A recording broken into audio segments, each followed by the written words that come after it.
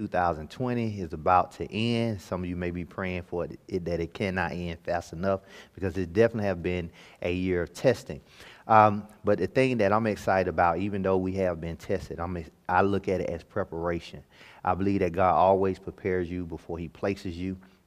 The things that he has been putting on my heart and I've been sharing with you is connected to God preparing you for some form of increase. Throughout this season of 2020, regardless of what has been going on, almost for the whole year, we've been talking about first fruit offerings. And we look at first fruit, we're talking about the fact of increase. There's some type of increase that God wants to get done in the earth, and he uses the principle of first fruit offering to get it done. I believe that first fruit deals with things, stuff, whether it can be monetarily, it can be events like a wedding night. Just first fruit, just anytime you're going to another level, God's going to require first fruit. So if God is telling you that he has made you a first fruit offering, I believe it's connected to the fact that God wants to constantly elevate you. He wants to constantly keep increasing you, spiritual, relational, and financially. Well, in order for those increases to take place, we got to understand there's going to be trials. There's going to be tribulations. There's going to be situations. There's going to be circumstances. So I want to put inside of your heart that we get away from the mindset of a woe me attitude and be more appreciative that God has chosen you to do something that maybe no one in your bloodline has taken the initiative to do. Now, he's going to increase your life. There's going to be some great moments and there's going to be some challenging moments. But in all things, no matter of the responsibility, thank God that he chose you to do the things that you have been assigned to do. We've been using David as our backdrop on Sundays and looking at the life of David, how God took David from the pasture and took him to the palace. And now David is in his kingship.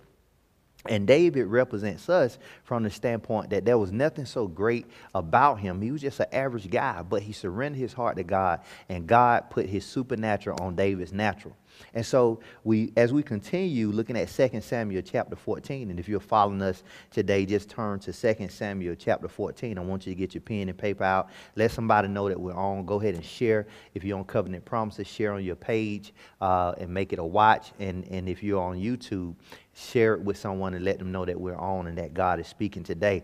And so we've been dealing with first fruit, but I want to entitle this today, Bitterness Reigns. Bitterness reigns. I also want to prepare your hearts, guys, that throughout the rest of this year, based upon the things that he's showing me, God is going to reveal to us how to come against and recognize the activities of demonic activities in our life. And so, in other words, we're going to explain spirits at times. We're going to talk about their characteristics. We're going to talk about their agenda. And so, as you're called to be a first fruit offering, one of the things that I want to equip you with is the fact that you cannot initiate change until there's some type of engaging. And so what I want you to begin to set your heart, not just throughout the rest of this year, but I want this to become who you are.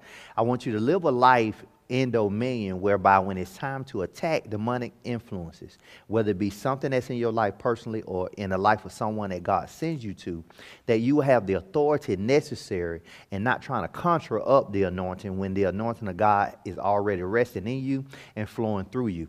And so I want you to be that agent of change, that when God puts you in an environment, and the first environment that we've been assigned to look at this year is your family. Whether you like your family, whether you wish you was born in another family, one of the things I want you to understand, the fact that you was born in that family, you have begun the grace to get that family to a place that they cannot get to without the anointing that's on your life.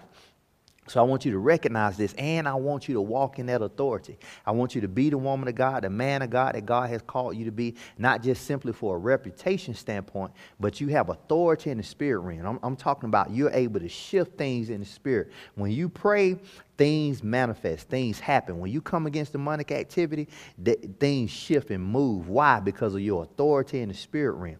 And so starting today, and one of the things that we're going to deal with is this root called bitterness.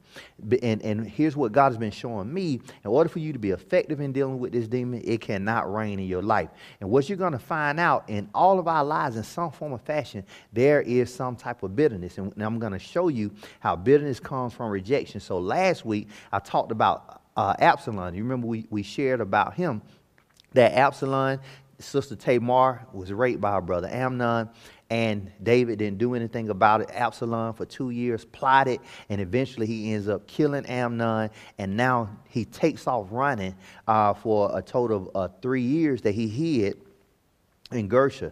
He hid because he was afraid that David was going to kill him. So by the time we get to chapter 14, the story picks back up in the relationship of David, Joab, and Absalom. And so the thing that we're going to see, that there was some bitterness inside of Absalom's heart. Remember, we talked about that bitterness proceeds from rejection. I'm going to go more into detail on that. But I'm saying this from this perspective to get you to start writing this down, because you're going to be called over this next season to confront the spirit of bitterness. You got to confront bitterness, and you got to confront rejection. So I'm giving you some keys on what you need to look for, that as you start praying for God to deliver, you're calling out the right confrontation. You're confronting the enemy because he's being exposed, and we're recognizing the track that the enemy is playing. So as you're preparing your heart in 2 Samuel chapter 14, it says in verse 1, and now Joab, the son of Zeruiah, perceived that the king's heart was toward Absalom. Remember, Absalom was gone for 3 years, and Joab, who was close with Absalom, perceived that the king's heart was toward Absalom. And so Joab sent to Tekoa and fetched thence a wise woman, and said unto her, I pray thee, form thyself to be a mourner. In other words, act like you went through this situation, and put on now mourning apparel, and anoint not thyself with oil, but be as a woman that had a long time mourning for the dead. And come to the king, and speak on this manner unto him. So Joab put the words in her mouth. So we see that as we're embarking upon this chapter, Joab is trying to get King David to allow Absalom back in. So as you're preparing yourself, let's go, excuse me, go ahead and pray. Father, we bless you and we thank you for your grace today. We thank you that your spirit will speak expressively. We break down every wall of the enemy right now. We come against the spirit of rejection, that it no longer has dominion over the lives of your people. Father God, we come against, in the name of Jesus, spirit of bitterness right now. And we come against, Lord God, every preceding spirit that accompanies the spirit of rejection, as the spirit of rejection holds doorways for other demonic influences to come in and wreak havoc over people's lives. And I thank you, Lord God, that we shall expose the enemy right now. And we come against every demonic influence that's been set on the airwaves, that has been sent in the ears of your people to keep them from being free. I thank you for healing and restoration and dominion in Jesus' name. Amen. So when we look at in chapter 14, Joab goes to Tekoa, and he gets a woman, and he says, I want you to go in and I want you to tell David this story about you having a son that fought against another son in the field, and that son died.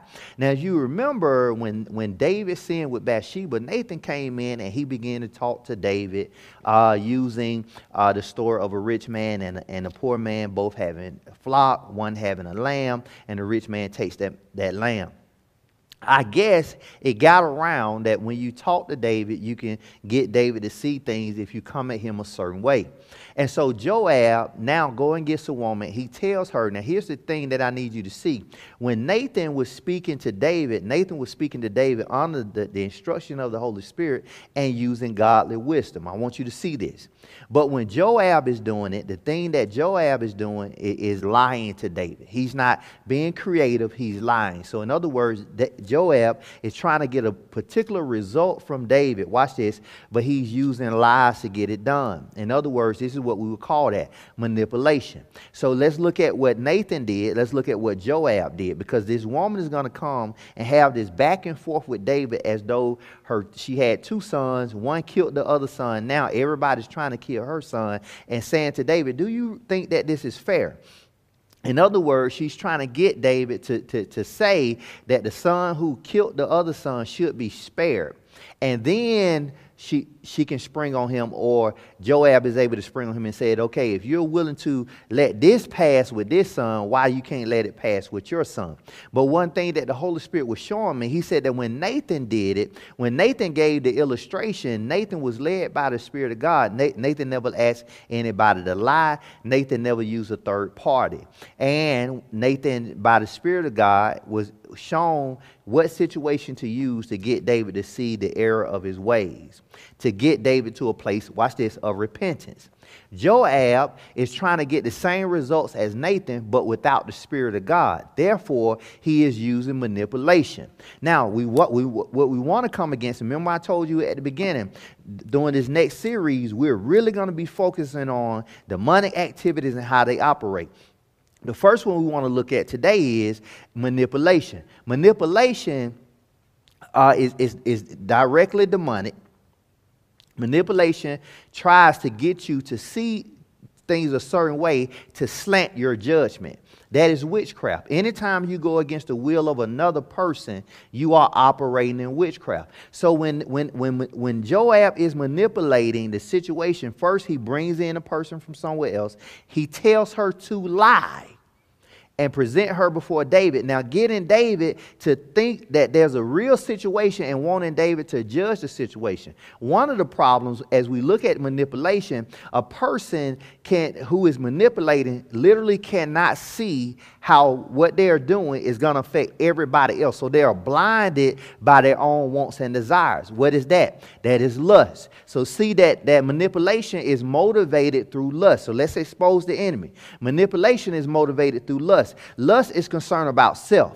And so here's how you can tell that a person is motivated by manipulation, because the only thing they're concerned with is getting the results that they're seeking. So they don't mind. And here's another piece. I want you to track this. A person who is manipulative don't mind lying, or what we call a white lie, just to get what they want. So Joab is using a white lie, if you would, to get what he wants, to try to trap David into saying certain things. So I want to go over this because what I've come to recognize in the Holy Spirit showing me that there's a lot of manipulating people who are actually motivated by the spirit of rejection, moving into bitterness. Watch this, and here's how it comes in. When a person who manipulates don't get the desired results, they can eventually get bitter with the very people that they're trying to manipulate. Isn't that amazing? So a person can need money. Instead of coming straight out asking you for money, they don't come straight out and ask you for money because they fear rejection. So what they do is they'll create a different scenario to get what they want from you. Now, if you don't bite that scenario, they can then have their feelings hurt. Watch this. And get bitter towards you and say that you don't have any love, but they didn't come straight out. They're not going to acknowledge that they didn't come straight out and ask you for the money. They're really upset, watch this, that you did not yield to their manipulating ways, because they felt if they tell you a certain way, they're going to get a desired response. So if you don't yield to that way that they have came up in their mind, then they can get offended, which now is going to lead, that shows rejection, which can eventually lead to bitterness. Look how this stuff works. So what I want you to do now is begin to look over your life first and foremost. In order for you to be strong against these demonic spirits, they cannot be operating in you. So what I want you to do is look over yourself and say, man, when I want something, how do I go about trying to get it? How do I respond? Am I willing to make up something just to get my way? Do I present things in a certain way to get people's opinion to be slanted? You see what I'm saying? And so you have to be honest and say, okay, do I come straight out and ask for what I want? Do I come straight out and talk about what I want to talk about? Or do I dance around the situation? And if you're a person that normally dances around, I want to strongly suggest there's a strong possibility you operate in manipulation. You operate in manipulation. And so Joab, watch this, gets this woman to make up this lie. She got an audience in front of David. She's talking, and the whole time it's a lie. Because here's the thing. She's referring to her son. If her son gets restored or her son dies, it doesn't affect anyone. But whatever David does with Absalom affects the whole kingdom. And so the thing that you got to understand, now moving to this perspective, if you're going to be a first fruit offering for your bloodline, for your family, for those that God has sent to you, you got to understand that everything that you say, everything that you do is going to hold a different weight of magnitude because your grace of influence has increased.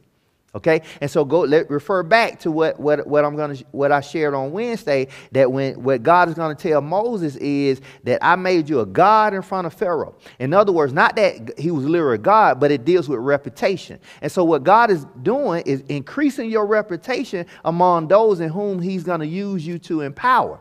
Now, here's the thing you got to understand: if your influence is increased, there will be people who would try to ride off your said influence, even if they have to manipulate you to do what? To get you to agree, to get you to be on their side, to get you to say the word. So you remember what we shared on last week?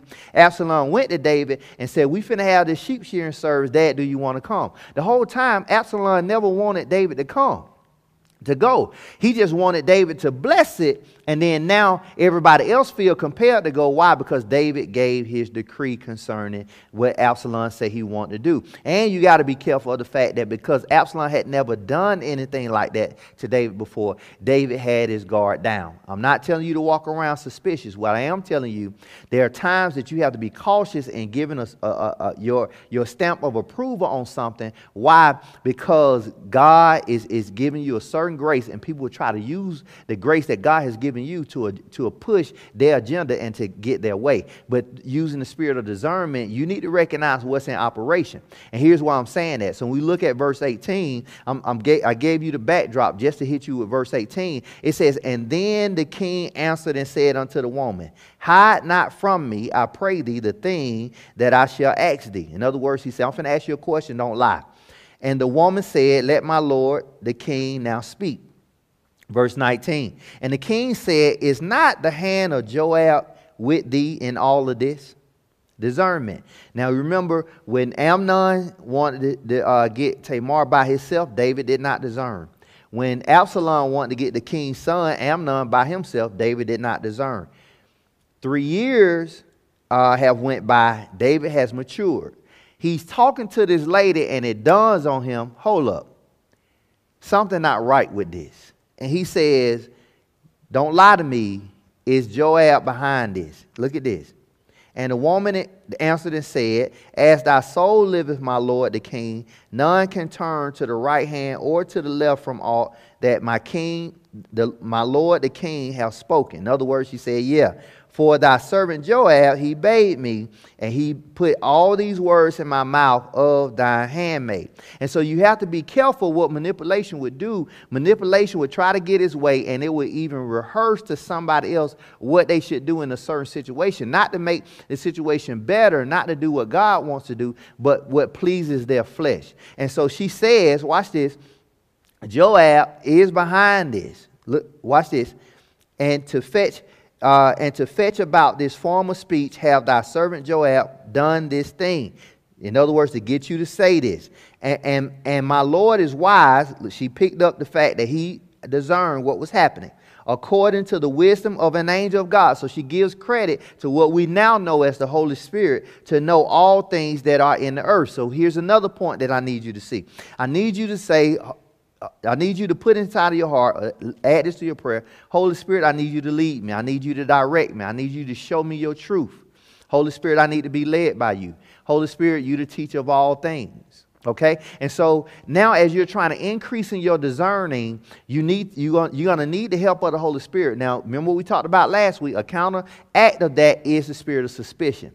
Having the spirit of suspicion and walking in discernment is two separate things. And here's the thing. It's the state of your heart which dictates which side you're on. Okay? So that's why I got to make sure that my heart is at a certain place in God, to make sure I'm not just a suspicious person. A suspicious person looks for opportunities of being hurt. In other words, their mind their eyesight is driven around being hurt, being taken advantage of, all these different things. And so suspicious people make great manipulators because they set the stage that everything is motivated for them not getting hurt again. Listen to what I'm telling you. Everything is set around them not being hurt again because they are suspicious. And watch this. The moment that there's a chance that they need to be vulnerable, then they need to find some type of fault inside of the person that they are being vulnerable to. And we're going to go a lot into this as we deal with the spirit of Absalom. In other words, what typically happens or is connected to this spirit is what is known as a fault-finding spirit. In other words, a fault-finding spirit will try to find something wrong with the person. Okay, even if it's a minor thing, they will hop on the minor to justify their feelings. Okay, but it has nothing to do with the big picture is, but they will hop on the minor. They may say something like, well, you know, they say they're supposed to be saved, but look at the type of car that they drive. How can they be submitted to God and she's wearing those kind of jeans? Minor. Has nothing to do with salvation, has nothing to do with their walk with God. But they need to find a reason of justification to justify what's going on inside of themselves. Because what the Spirit of God is really leading them to do, they find it hard to do. Why? Because they are ruled by this demonic activity and personality. And so now watch this. The king said to Joab, now this is key, guys. The king said to Joab, behold, now I have done this thing. Go therefore and bring the young man Absalom again. Now this is verse 21 is so key because here's the thing. As being a manipulator, just because you get what you want doesn't mean you won. I want to say this to you. Just because you get what you want doesn't mean that you won. In other words, from this perspective, I can have my heart set on something that I want to do for you. You can come at me from a manipulating perspective. I could agree with the final decision. It doesn't mean that you dupe me. It's something that I want to do anyway. Here's the problem. The problem is you think that you got away with manipulation, which in turn will cause you to do it again. Watch this. Now, if you come at me from a manipulating standpoint, I may give you your request, but I also begin to recognize the type of person you are. I recognize that you had a capacity to lie to me. I recognize that you can be manipulating. And so now, before I just take your suggestion and go with it, now I got to ask for discernment to see where it is that you're coming from.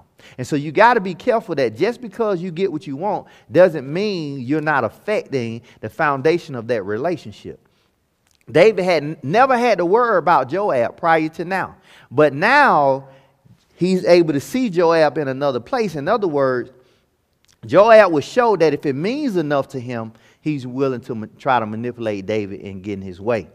So David says, go ahead and go and get Absalom, because Joab had a special relationship with Absalom. He preferred him.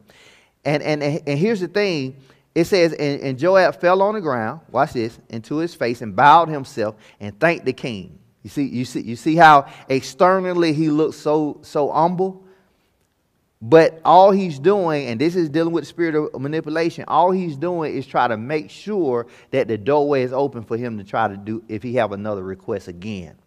He bowed himself and he thanked the king, and Joab said, today thy servant knoweth that I have found grace in thy sight, O Lord, my king, my Lord, O king, and that the king hath fulfilled the request of thy servant. Now, here's the thing that's amazing. We see in verse 22 that David says, yes, he can go and get in 21 and 22. Here's the point that I want to ask. Why is it we had to go through 22 verses for Joab to get what he wanted? Why is it that we could not have read in verses 1 and 2, Joab approaches the king, asks the king, can you forgive Absalom and let him come back? That's how easy that could have been.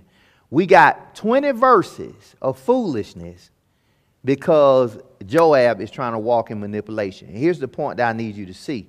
For those that wrestle with the fact rejection have consumed your heart to such a degree that you are so afraid of the word no. The thing that you need to understand that you could waste time trying to manipulate. Just go straight to the chase. Even if I decide not to do it, at least we know where we stand. If I agree or disagree, see it different, however, let's go straight to the chase. Let's not dance around for 20 months and 20 years, all because you're afraid that you may not get your way. All right? And so the thing that eats away at me is the fact that all of this time that is wasted, that the king time is wasted, all that Joab had a direct line to him. Joab was a general of the army. Joab have asked for things before, but this time, because he felt as though David may say no. He tried to be manipulative. And so here's also something I need you to see. Proverbs 17:25 says this: a foolish son is a grief to his father, and the bitterness of her who bore him. A foolish son is a grief to his father, and bitterness to her who bore him. In other words, here's what I come to recognize, and I use this book by John Eckhart, Unshakable, where I got a lot of these notes from. And in the book, he makes reference to the fact that foolish children, that was the title of that section, foolish children can lead to bitterness. In other words, you can have a child that acts up, a child that does all kind of stuff.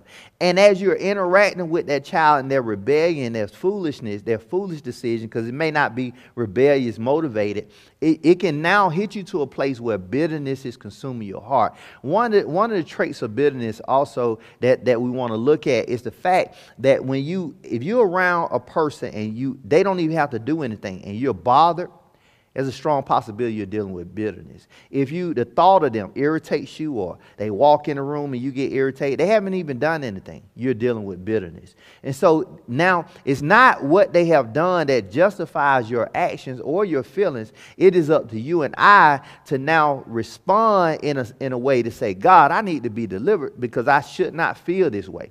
Regardless of what they did, the problem is an internal struggle. Now, remember we talked about last week that I'm blessed, but here's what we need to recognize. Here's what I want to do. I believe that God is going to increase you externally.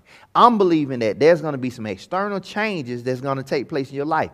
But here's also what I'm believing. I'm believing that we do not disregard the greatest blessing. The greatest blessing is not the external stuff, even though those things can be great. You got to understand, because the heart of man is desperately wicked, we will always deal with heart issues. We will always deal with heart issues. And since we're always going to deal with heart issues, well, let me read this, and I'm going to show you, I'm going to tie this in. Understand, we always deal with heart issues. It says, and so Joab arose, and he went to Gersha, and brought Absalom to Jerusalem. And the king said, let him turn to his own house, and let him not see my face. So Absalom returned to his own house and saw not the face of the king. So David says, Absalom can come back, but I don't want to see him. Absalom can come back, but I don't want to see him. Why? Pastor, why did David not want to see Absalom? Bitterness. He did not want to see Absalom because of bitterness. David had bitterness toward Absalom because of what Absalom did to Amnon. Absalom has bitterness toward David because of what David did not do to Amnon. Look at this. David is bitter toward Absalom because of what he did to Amnon, and Absalom is bitter toward David because of what he didn't do. Bitterness is reigning. So that's the purpose of the title. Bitterness is reigning in David's family. David was blessed by God, anointed by God. He was a psalmist, praise and worship leader. He established the covenant of David. All these different things that took place. He's blessed on the outside. He's gathering in money and resources for the house of God. He's conquering these outside cities. But in David's house, watch this, David is wrestling with battles. His general is revealing that he's a manipulator. His son has killed his other son. His son is bitter toward him, and he's bitter toward him. So now there's this internal thing that the enemy is raging. Here's what I want you to see as we deal with bitterness.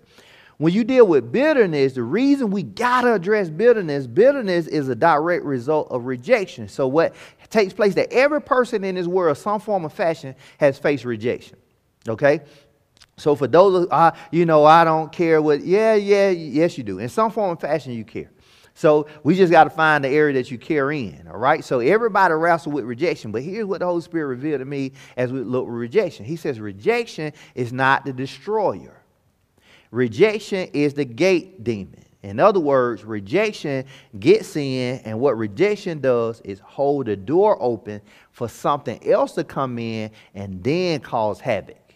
All right. That's why we got to deal with rejection, because here's the thing. Rejection is not in your face causing the problem. It's not.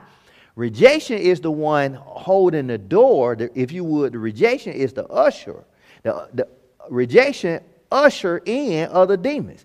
Now, when rejection comes in, because I want you to see this, that the core of a rebellion personality is the root of bitterness. A person can develop the root of bitterness through pain and hurt or rejection. So watch this. Now I'm dealing with rebellion. Rebellion is destroying me. But how did rebellion get there? Rebellion got there because, watch this, rejection is holding the door for rebellion. All right. So remember what we said in Hebrews 14, 12 and 15. Watching diligently so that no one falls short of the grace of God. He says you got to watch diligently that we don't fall short of the grace of God. He gives us a key. Lest any root of bitterness spring up to cause trouble, and many become defiled by it. So how am I becoming defiled by it? I let rejection come in. I let the root of bitterness comes in. Watch this. Now the root of bitterness comes in and it's going to cause a whole lot of havoc. But how did it get here? From being rejected and the pain of rejection. Rejection, we can write this down and let's be honest with it. Rejection hurts. Nobody want to be rejected. Rejection hurts. Okay. Now rejection hurts. Then it leads the way to this thing that we're looking at, bitterness. So now in David's life, David is reigning as king, and so is bitterness. Let's go over bitterness real quick. The Hebrew word for bitterness is moral.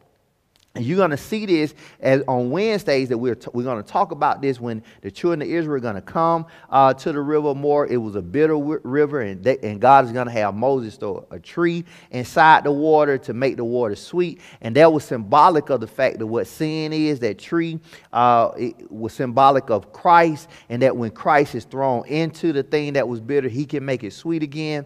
And so we see that moral means to be bitter, and it means to be unpleasant. Right? And figuratively, bitterness also means, guys, to rebel or resist or cause to provoke. All right? So we look at bitter change. We look at be disobedient, disobey, grievous, provocation, or provoking. All right? To rebel against, or to be rebellious. Right? And so now here's the thing that we got to see, that it is obvious. Remember, we're going to talk about spiritual warfare. It is obvious that rebellion and bitterness have the same root. Rebellion and bitterness have the same root. I'm going to give you a quote that says that if you stay rebellious, watch this, you will become bitter.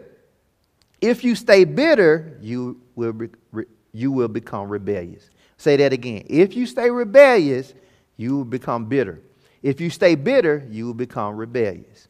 And this is from The Unshakable. I want to encourage you guys again to get this book, Unshakable by John Eckhart. And I'm coming from page 82 in that book, that the definition of bitterness is what he gives. And he actually gives this quote: if you stay rebellious, you will become bitter. And if you stay bitter, you will become rebellious. In other words, they both work hand in hand. Now, Pastor Shelley, why is it so serious? It is so serious because if I don't deal with bitterness, which is going to lead to rebellion, obviously I'm going to eventually rebel against God. So yeah, you can rebel against people, you can rebel against authority, but you're going to eventually rebel against God. Why do you have an issue with authority? Why is it that things got to be your way? You are a rebellious person. Well, where is that coming from? You are a bitter person. You are a bitter person. So watch this. Here's the thing that you're going to understand. When you start breaking down bitterness, you're going to end up dealing with rebellion. And you're going to see that your personality and your ability to submit to authority is going to shift. It's going to shift. But here's another problem. Why can't you do both of those? It's because in some form or fashion, you have been rejected. You have been rejected in your life that has caused pain and hurt. And as a defense mechanism, this spirit has came into your life and it is ruling your life. And so you think it's funny to say, oh, when I get married, this is what we're going to do. I don't care what my husband say. It's real funny. And it's funny to you and your girlfriends. But you ain't going to get married. And so eventually when they all gone and got their spouse, it ain't going to be funny anymore that you got this rebellious attitude, that you're bragging on the fact that I'm not going to be a submissive wife. That's totally against the character of God. That's totally against the word of God. And so there's nothing funny about it. You're laughing because there's a form of a defense mechanism, because you really don't know how to become that. So it's easier to make a joke about it than to become it. Thank you, Holy Spirit. But watch this. Watch this. So here's, and I was talking this with my wife, and she's going to school for psychology and being a counselor. Here's what she exposed me to and began to explain. I want to explain from a psychological standpoint, I want to explain two words: repression and suppression. Repression and suppression. So repression is more subtle than denial. And you know what denial is. Denial is basically rejecting everything, okay? So when we look at repression, it's like denial, but it's not as intense. It's more subtle denial, just completely rejecting everything. Watch this. And it occurs when one has unacceptable ideas. Now, this is known as a defense mechanism, but this is what the enemy can use against you to keep you from walking in the thing that God's ordained. So you deal with repression when you think that you have unacceptable ideas, feelings, impulses, or motives surface, and then automatically bans them from conscious awareness. In other words, this stuff comes up, you start feeling some kind of way, and you automatically repress them. All right, so you don't have to deal with that, because if I deal with it, it may eventually lead to me being rejected. Okay, either my ideas can be rejected, my feelings, my impulses, my motives can be rejected. So to keep them from coming to a place of conscious awareness, I repress them. Suppression is the avoidance, watch this, of uncomfortable issues or emotions. Watch this. Suppression is the avoidance of uncomfortable issues or emotions.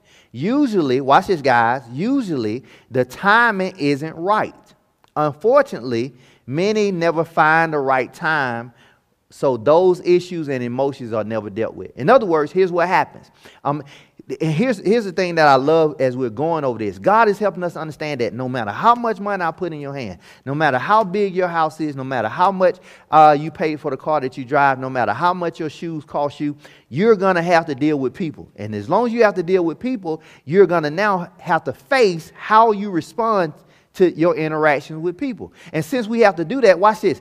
I'm forced to have to interact with you. You're forced to have to interact with me. My heart is desperately wicked, and I need the Holy Spirit to pull everything in me that's not right. Your heart is desperately wicked, and you're seeing motivated as I'm seeing motivated, and we need the Holy Spirit to pull everything out of you.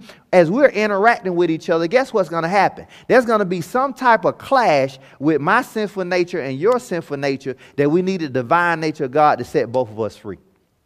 And my bank account can't get me from that. My bank account may cause me to move out your neighborhood, but it's going to be somebody in the next neighborhood with the same issue. My bank account may cause me to never have to talk to you again because I don't need you anymore. You're going to find the issue in somebody else. There are certain things you cannot escape. I cannot escape. And it doesn't matter how much is in your treasury. It doesn't matter your position. You're going to come in conflict with another human. And God is going to use that conflict to help you and I to see what we need to be delivered from so that we can help other people get delivered as well. Because if you're a first fruit offering, guess what? You got to go first. I got to go first. We got to deal with our own issues. We got to deal with the things that we need God to set us free from so that we can have dominion in the Spirit. Because here's what's going to happen, and here's what the Holy Spirit was showing me, and here's what I want to motivate your heart. If you conquer this area right here, you're going to become a giant in the spirit realm, and you're going to be amazed at the type of results that you begin to see. So you got to take this thing head on. You got to face it. You got to come against it. You got to gain authority in the spirit realm against the spirit of rejection, authority of the spirit realm against the spirit of rebellion, and the root of bitterness. So let us continue looking at the root of bitterness. When we look at getting to the root, Matthew 3:10 says, even now the axe is put to the root tree, the tree roots. Watch this. Therefore, every tree which does not bear good fruit is cut down and thrown into the fire. And that's what we got to do with everything that's not like God. The rejected, watch this, the rejected, therefore rebellious person often has a hard time forgiving. Watch this, guys. Have a hard time forgiving. Rejection hurts, and it cuts, and it creates offense, which requires forgiveness. Now, here's the thing. Now, most of the time when somebody else have offended us, we focus on the person who does the offense and what is it they need to do to fix the situation. Here's what God is telling us right now as a form of deliverance and getting free. He says, now what needs to take place is the fact that you forgive. If there has been an offense created in your life that now the root of bitterness is trying to come in, here's how you fight against the root of bitterness. It's going to come through your forgiveness. You're going to have to forgive. And when we look at verse 24, the king says, I don't want him to see me. David is not at a place of forgiveness. So therefore, guess what's reigning? Bitterness is still reigning inside of David's heart. All right? Bitterness is reigning. David is reigning. But here's the thing that I need you to see. Because David has a prominent position and influence, there are things that he has to address whereby other people are choosing not to address. He's not confronting Absalom on what he killing Amnon, but he has to confront what's going on the inside of him. I'm asking you to do it. I'm having to do it. As I'm seeing these different things, God is revealing to me that you got to move into this type of authority, and you must come against what the enemy is trying to do in your life. So I'm going to give you real quick 12 different characteristics of the root of bitterness. Anger. All right, if you have suppressed anger, there's anger in you. You feel angry when you get around a person or think about a certain situation. The root of bitterness is in your life. Unforgiveness. The inability to forgive. There's a characteristic that there's a root of bitterness. And there's a lot that can come with that. Maybe you have remembrance.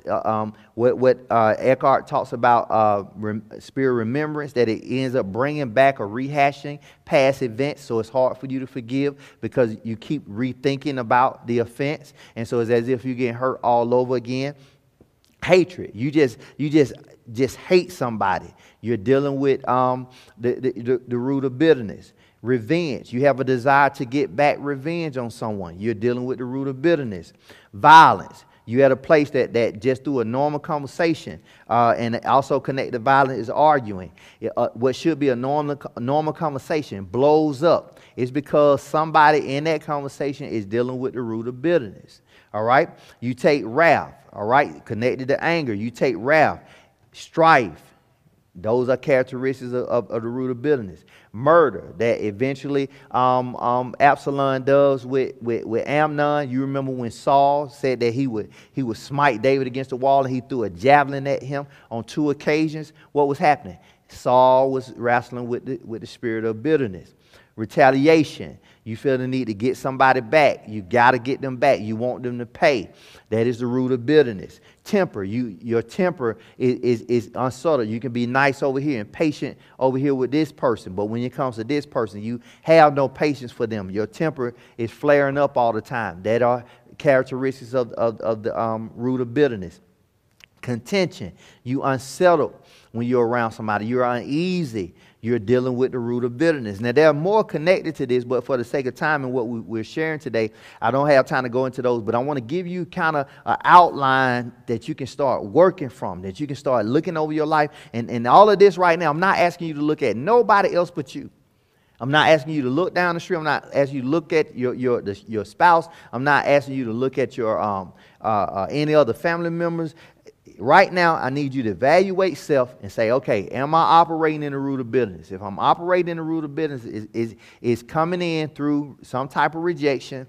And in order for me to overcome this, I have to move into forgiveness. So our prayer would be, Lord, grace me to forgive all those that I believe have done me wrong so that I do not carry the root of bitterness. I do not want the root of bitterness in my life, because the root of bitterness will lead to rebellion, and eventually I will rebel against you as my Lord and Savior. So I don't want to rebel against you, and I'm asking you to pull this root of bitterness out of my heart. And for somebody, it's going to be tremendously hard because you never considered this, and as I'm talking about this, it's irritating you that I'm saying it. It's because that demon is alive and well in your life. Okay, and so you got to uproot it, but it starts with forgiveness. I'm not saying it's okay with what has been done to you. What I am telling you is take responsibility for yourself. Take responsibility for your life, your decision, your personality, and your authority in the spirit realm, and you come against this demon. Right? Watch this. Verse 25 says, but in all Israel there was none, watch this, to be so much praised as Absalom for his beauty, watch this, from the sole of his foot even to the crown of his head, there was no blemish in him. So Absalom was considered a gorgeous, handsome guy. There was nothing from the top of his head to the sole of his feet. There was no blemish in him. Watch this. And now I want you to keep that in mind. And when he pulled his head, watch this, it was at every year's end that he pulled it, and that well, it means to weigh. It says, before the hair was heavy on him, therefore he pulled it. And he weighed the hair of his head at 200 shekels after the king's weight. So he had dreads, he had thick hair, and he was considered so beautiful, and it was long, pretty, thick, even down to 200 shekels. It says, and unto Absalom there was born 3 sons, 1 daughter, whose name was Tamar, when she was of a fair countenance. So even Absalom, when he has his own daughter, he names her after his sister. He cares so much about his sister that he renames his daughter after his sister that was violated. Now here's the thing. Every time he sees Tamar, every time he calls his daughter, watch this, he is rehashing what took place. I need you to see this. It says, so Absalom dwelt 2 years, watch this, in Jerusalem and saw not the king's face. So he was already gone in Geshur for 3. He's now back in Jerusalem and he is there for 2 years. So there's a total of 5 years since he has interacted with David. So watch this. He knows that David said, I don't want to see him. What is it? I want you to follow me. What's Absalom dealing with? He's dealing with rejection. So if he's dealing with rejection, guess what's also being fed? It's the root of bitterness. He's in Jerusalem, but the king don't want to see him. He's being rejected by his dad. Pastor Shelley, why is this so big? There's nobody else in Absalom's life rejected him. We just read, and I love the Bible tells us how gorgeous of a man he was. So there's no women who's rejecting him. Matter of fact, he has 4 children. So there's somebody is receiving him enough for him to have 4 kids. Imagine everybody around you telling you how great you are. But the person who you want to hear from the most don't want to have anything to do with you. You're being rejected. You hurt. And now bitterness. The enemy is using that rejection in Absalom's life to hold the door. Now watch this. He is already feeling, so now we're looking at a total of 7 years, because you remember when Tamar is raped, 7 years don't went by. How do we know? 3 years. Now we had another 2, but he took 2 years in planning. So for 7 years, since what happened to Tamar has went on, Absalom feels like David did not handle the situation right. So this root of bitterness has been building up for the last 7 years. And here's the point that I want to make in you. Is the fact that now that thing can be going on in your life for so long that literally you do not have the slightest idea on how to get free. You can be ruled by this root of bitterness so much that it affects your whole life. It affects your relationship. It affects your personality. And there's things that you have adopted about yourself that you swore is you. But the truth of the matter, it is motivated by a demonic spirit. And if you were to get delivered, I promise you, your personality shift. And some of you are afraid of that because you have wore your personality as a badge of honor, even if it's destructive. And so if God strips you of that, you really don't know who you are. You really wouldn't know who you are. But God is telling you today so he can set you free. Look at this. It says, so Absalom dwelt 2 years, watch this, in Jerusalem without seeing the king's face. Verse 29, therefore Absalom sent for Joab, look at this guys, to have sent him to the king. But he would not come to him. And when he sent again the second time, he would not come. Look at this. You remember how long we talked about this rejection? 7 years. Bitterness, 7 years. Now, Absalom is now in Jerusalem, guys. I want you to see this. He calls for Joab to come. Joab don't come. He said, well, go back and tell him again. He called for Joab the second time. Now, this is not texting. This is not a phone call. They have to send messengers. So now that person gets the message and have to go. So time is going. All right. And look what Absalom does. It says, therefore, he said unto his servants. This is Absalom saying to his servants. Look at this. Therefore, he said unto his servants, see, Joab's field is near mine, and he have barley there. Go and set it on fire. And Absalom's servant set the field on fire. Look at this, guys. Look at this. The root of bitterness is ruling Absalom's life to the point that anybody that rejects him, he attacks. He's only in Jerusalem because Joab put a good word in for him, if you would. Now, we see that Joab went against the relationship that he had with David just to get Absalom back. Absalom is absolutely, watch this, guys, oblivious to that because he want what he want. Somebody got it. Oh, that's manipulation. There you go. Because Absalom don't go and burn the field. What did he do? He gets the servants to do it. You see how this stuff is coming full circle. He doesn't do it himself. He gets the servants to do it. And so now, look at this. Here's what's dirty. He burns this man's field because he didn't do what he wanted him to do. Why? He feels rejected. And what was on the field? Barley. So now he's messing with Joab's money. He don't care. He just want what he wants. That's what manipulate and people do. People that are driven by the spirit of rejection. They want their way so bad that they can care less how it affects you. Here's the downside. They will do what they do. It affects you. And then all of a sudden, after the fact, they have an old moment. Here's how you know you are being ruled by a demonic spirit. Listen to me. When you respond before thinking, and it seems like you was not in your right mind until after the act is over, then you can see clearly. You respond, and now, watch this, the enemy leaves you to pick up the pieces, and now it dawns on you when it's time for you to reap corruption because you did out of your flesh. Now it dawns on you, I can't act like that. You could be right in the middle of a marriage. Your spouse already told you, you need to get this together, you need to get this together, you need to get this together. Y'all been having the same conversation about your ways for the last 10 years. But all of a sudden, one day, they say, you know what, I'm done. Now, they said they can't do it anymore, but this time their done sound different. They start packing up their clothes. They start heading out the house. Now you feel rejected again. But here's the problem. You can't now talk them back into coming because the thing that has been ruling your life that you never dealt with is destroying your life in another area. And now you cannot hate that person for making a decision to say, I don't have enough strength to keep going. But here's typically what happens. The rejected person finds a way in their heart to now become bitter against the person that they drive away through their actions. This is amazing. So Absalom burns his man's field. Verse 31 says, and then Joab arose and came to Absalom unto his house and said unto him, wherefore have thy servant set my field on fire? Now here's the thing.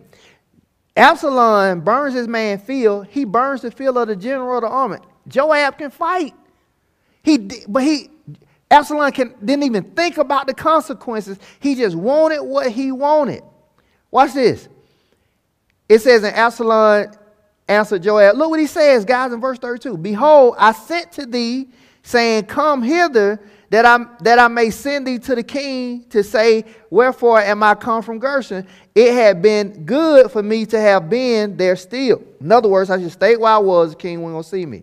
Now, therefore, let me see the king's face, and if there be any iniquity in me, let him kill me. Look at this.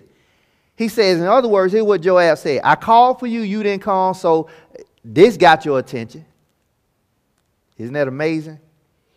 That this man was willing to set this man's stuff on fire, mess with his money, burn his field down because he did not get the attention that he wanted. The root of bitterness reigning. Bitterness is reigning in David. Bitterness is reigning in Absalom. Watch this. And because of what Absalom did, bitterness can start reigning in Joab toward Absalom. See how serious this spirit is? And there's a bunch of people, every person, I would say every person that's watching me right now, in some form or fashion, you need to put the axe to the spirit, the root of bitterness. It will reign your life and destroy the stuff around you as it is destroying you. Watch verse 33. It says, so Joab came to the king and told him.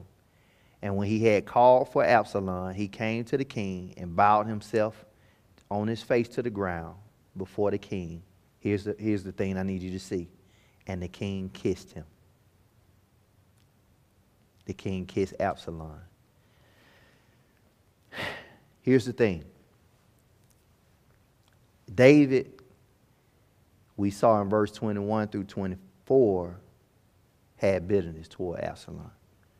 The Bible doesn't say what went on in David from the time of 24 to 33 that caused David to not only accept Absalom to come in front of him, but to kiss him. Here's what happened. We don't know what situation took place. David, remember what I told you, the only way you can get over the root of bitterness, you need to forgive. David forgiving Absalom does not mean that David was okay with him killing Amnon. Didn't mean that. What it meant was David wanted to be free. He needed to be free. But here's what I want to point out. What did Absalom do when he came to David? The Bible says he bowed himself to his face. In other words, he's acknowledging David is greater. He's making obeisance before David. It looks very humble, right? Here's the truth of the matter. On the outside, Absalom was submissive. But on the inside, he was far from it. Because it would seem as though, as we read verse 33, the relationship between Absalom and David is about to get better. But it's contrary to that. It's about to get worse. Here's the thing. Not because David is rejecting Absalom, he's causing pain to Absalom. It is because Absalom is not dealing with himself. And here's the point that I need you to see. When you deal with the root of bitterness, before you can help anybody else, you got to deal with you. If you operate in the root of bitterness and another person even forgives you or walk in love towards you, look, here's what you're going to see. Absalom couldn't even receive the love of his father who was being forgiven because he didn't deal with his own issues on the inside. I harp so much about how well, and I love that the Bible tells us how gorgeous Absalom was, because it's the very thing that God is trying to help us to see now. You can look great on the outside, but still be messed up on the inside. No matter how much you can dress the outside up, you can go and get plastic surgeries, you can go and get dental implants, you can get hair implants, you can go to Jenny Craig or whatever it is you want to do. You can look great on the outside. You can look so good, everybody look at you and say, oh, I don't see any blemish. But on the inside of your heart, you can be walking around with so much chaos, so much junk, so much filth, and it eventually show itself up. Let's deal with the thing on the inside. Let's start with the spirit of rejection. Let's come against the root of bitterness. Sometimes you don't even see that stuff until it's too late. You respond, you act out, and now the enemy walks away after you get through using your vessel, and you have to pick up the pieces of the decision that you made.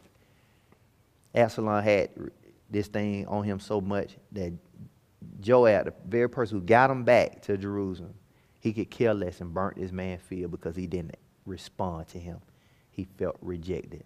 And here's the thing I need you to see. Rejected people, if they are never healed, it's just a matter of time before they also accuse you of rejecting them. Now, Joab didn't do anything malicious, but it didn't matter because Absalom perceived it to be malicious. Spirit of suspicion. Over this next season, guys, I'm going to try my best, and I need you to pray for me, pray for my family. I'm going to come against these demons. You may get frustrated, you may get mad because you may be operating in this, or you may know someone that do. I'm not here to make friends. I'm here to move us into the thing that God has ordained. I'm not in here to get more views. I'm here to move into what God has ordained. If you find yourself being offended through any of these messages, just repent.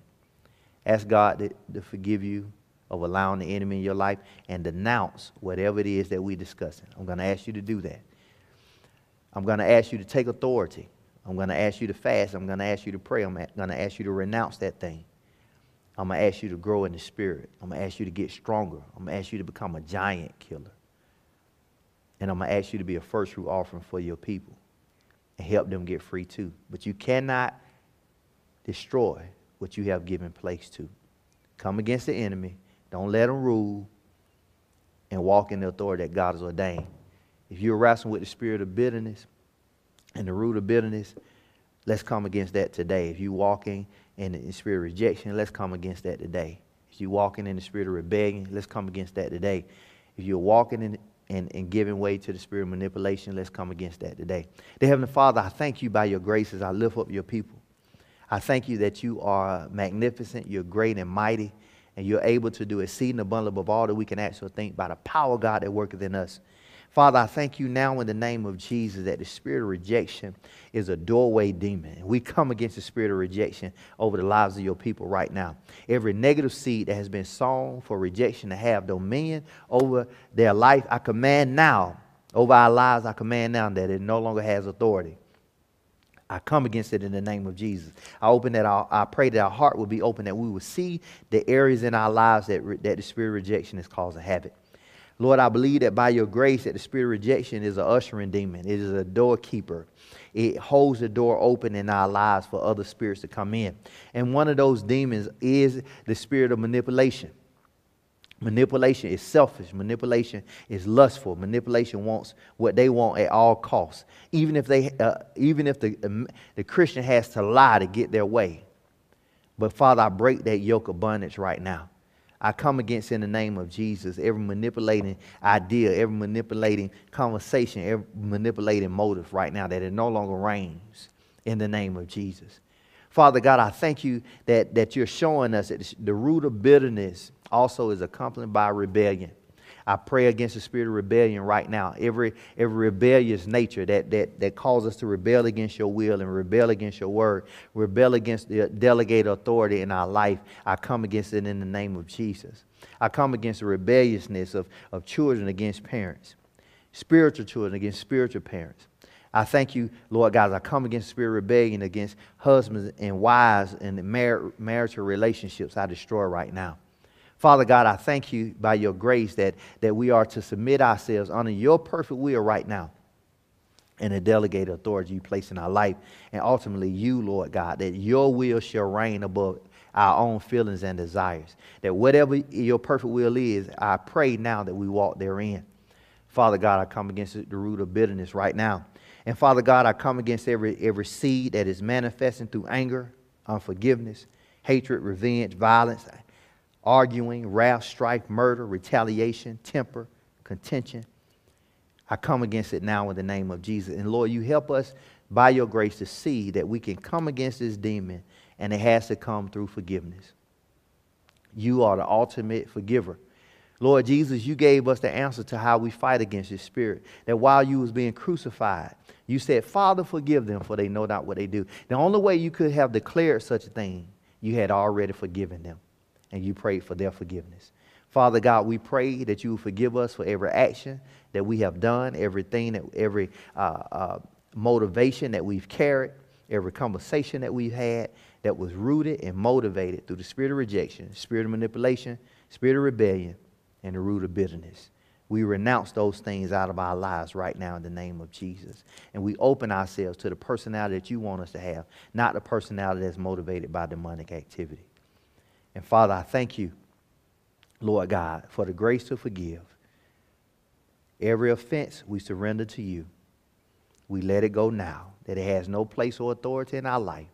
And the root of bitterness shall no longer reign, and every fruit thereof shall no longer have his way. But we shall walk according to your dominion and be the men and women of God that you've called us to be. Father, I thank you that you will raise up men and women that won't break rank. May you take prayer lives to another level right now as you are answering what has been the problem. I pray, Father God, that illumination, revelation according to your will be given to your people as this demonic influence removed out of our hearts. I thank you that we will have greater insight into your promise. And I thank you that your men and women shall walk worthy of the first fruit offering assignment and break every generation of curse right now. We thank you for your grace. Lord, we thank you for your power.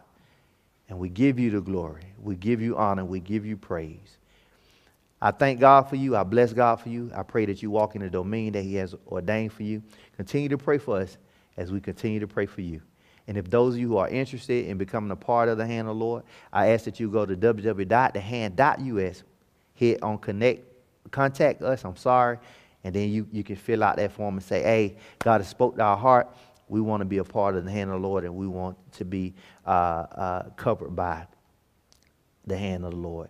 And we pray that as God has ministered to you to do so, you will get a phone call. We will contact you, get you started with our virtual New Vessels class. But we do have preparations, guys, to open very soon. So pray that those things come together and that the Spirit of God will have his way until we meet again. May God bless you and enrich you, empower you in Jesus' name.